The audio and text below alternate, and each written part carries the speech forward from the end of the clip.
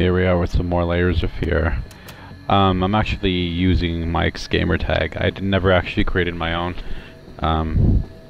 So I just use his, and so if you want to add it, go right ahead.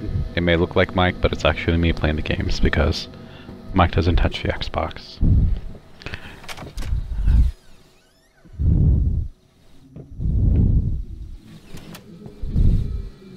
I spend a lot of time just kind of running in circles, just not knowing what to do, so please excuse. This game is really dark too.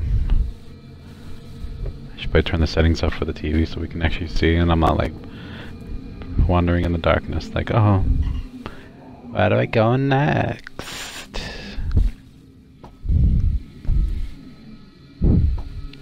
It's a very pretty game though.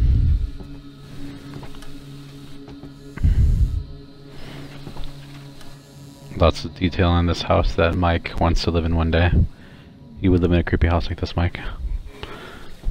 With like creepy morbid paintings and statues and doors that go to other rooms, and it's like that house from A Cabin in the Woods with that freaking Animal Massacre. Mike loves it. It's like, oh, I wouldn't want to hang that up on the wall. Mike wants it. Why do you love it so much?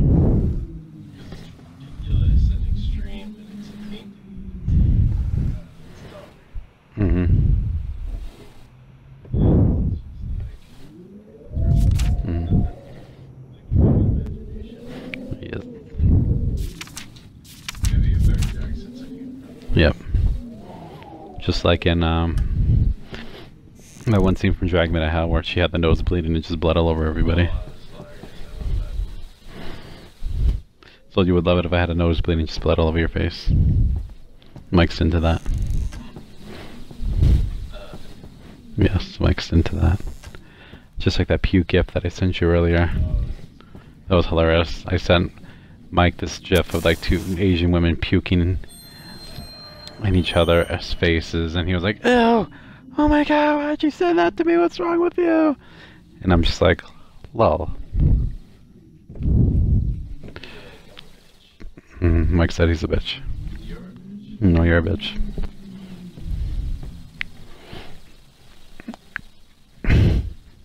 Mike's writing a novel. It's called Pure Bitch. It's my autobiography about Mike.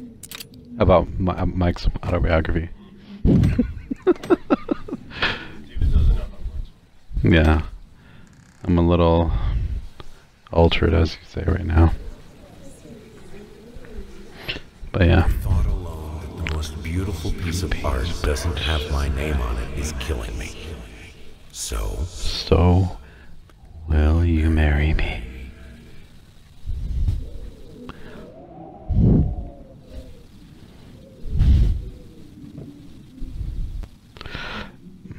Can't wait to go to bed early tonight. It's already after midnight. If I'm in bed by 2 AM, Mike, it'll be early.